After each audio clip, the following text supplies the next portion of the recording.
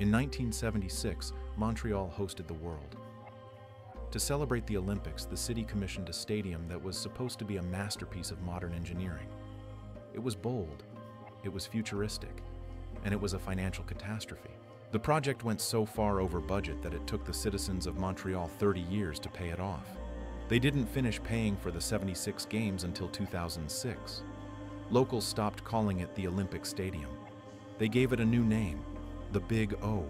The design featured the tallest inclined tower in the world, built to hoist a retractable Kevlar roof into the sky on cables. On paper, it was genius.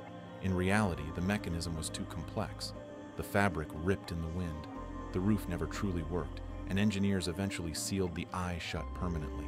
Despite the flaws, the stadium was the home of the Montreal Expos for 28 seasons and hosted the CFL's Alouettes. But the venue was notoriously cold and cavernous.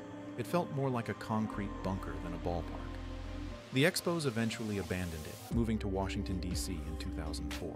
Today, the stadium has no permanent tenant, and the roof is still so fragile that if it snows more than 3 centimeters, the building is legally required to close. It is a billion-dollar monument to hubris, designed for the future, but broken by the reality of the present.